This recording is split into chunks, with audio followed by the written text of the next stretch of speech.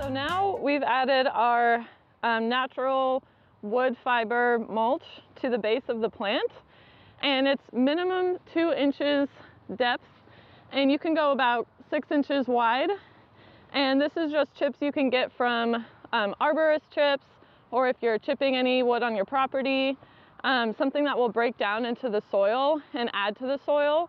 And also it will retain water throughout the hot, dry season and prevent weeds from coming up and competing with your native plant. One tip for protecting your plant is to make sure that the mulch isn't pushing up right against the base or the stem of your plant, because that can actually cause it to become too wet and can cause rot on the stem. So you just want to make sure you pull it away so that it's not rubbing up against the stem. So it's kind of like a donut shape around the plant.